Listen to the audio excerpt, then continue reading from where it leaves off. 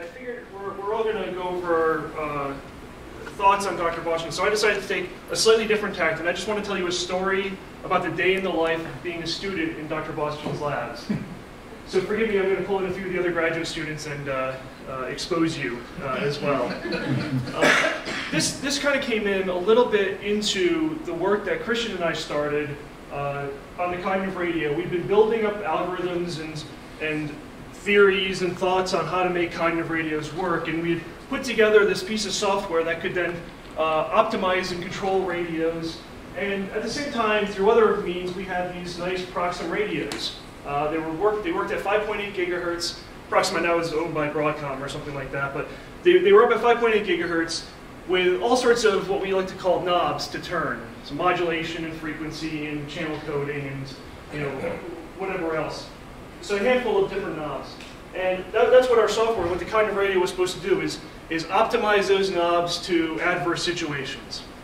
Well, Christian had this idea, well, why don't we try to make a demonstration of our cognitive radio, what we now know as the cognitive engine, working with these Proxim radios to optimize them under some condition, videotape it, and then we'll have some nice demonstration in the bag that we can then show to everybody. But what happened was, we take the video camera, videotape us kind of going over what the purpose of this experiment was, the explanation of what the cognitive radio was to do this optimization. And then the trick of the whole thing was that I was going to be explaining the cognitive radio software while manipulating this video stream of me talking to the camera while it's being fed back live over the air. So if there was enough resolution, you could kind of look down through the video screen that I was sitting next to as this computer was receiving this video stream of me talking.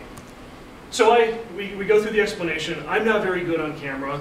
Christian's arguably a bit better than I am. But after a few false takes, I finally get it right, explaining that what we're doing, how the setup is happening. We have the video stream coming over nicely.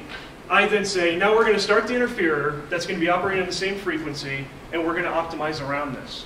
And we specifically said, we're not going to change the frequencies, because that's actually the easy solution. What we wanted to do is, can we find a solution using all the other knobs of the radio to overcome this interference? And so that's what we told the cognitive radio to do.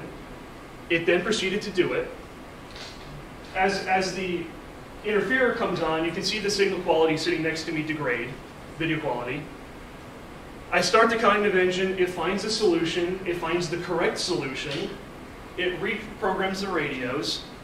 30 to 45 seconds later, the Proxim radio is finally reset. Now this was in the old days of hardware radios, before we had our nice software radios that you can just plug in a new XML file and have it adjust itself almost instantaneously.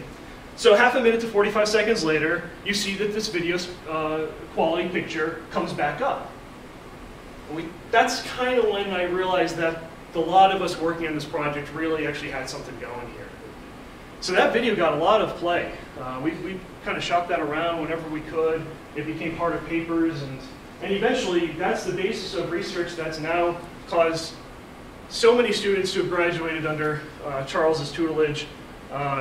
Many papers, award-winning papers, dissertations, I'll publish myself, award-winning dissertations, and at least one book so far.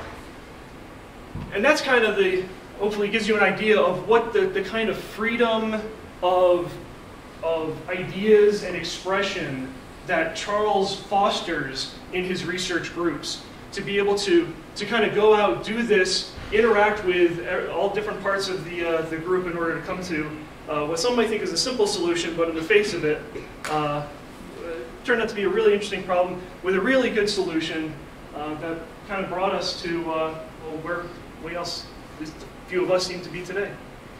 So thank you, Charles. Thank you.